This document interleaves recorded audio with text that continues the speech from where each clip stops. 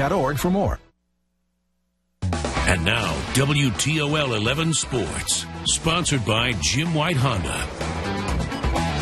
Thanks to Jim White Honda, we're finishing out the first full day of the NCAAs and welcoming back the 12 seed over the 5 seed upset. 8 of the last 9 years have had this upset, and today saw not one, but 2 of them. First, it was Yale with a 79-75 win over Baylor, and then this one, number 5 Purdue against number 12 Little Rock. Final seconds in regulation, Trojans down 3.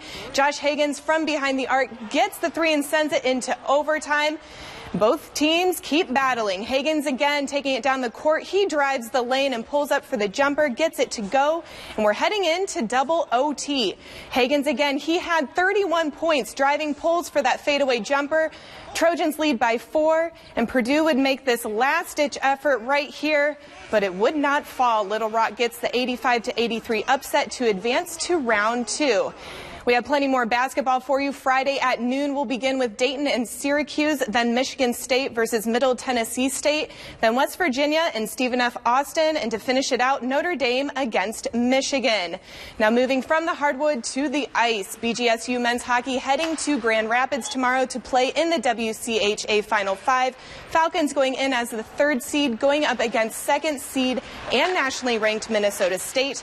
Now back in February, the Falcons split with the Mavericks in Minnesota, so tomorrow's game will be the rubber match. But a game coach Chris Bergeron is going in with confidence and optimism.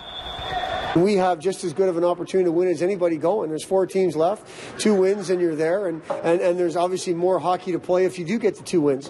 The last 2 games we've been playing with, there's no hockey tomorrow if we don't win. And I think our guys responded pretty well to that, so no reason to believe we won't respond well on Friday. Very difficult opponent, we know that, but somebody we know really well. They know us really well, and we'll see who executes better. The Walleye at home Friday and Saturday, but on the road tonight in Indy. They pulled away with the road win, 6-2 the final.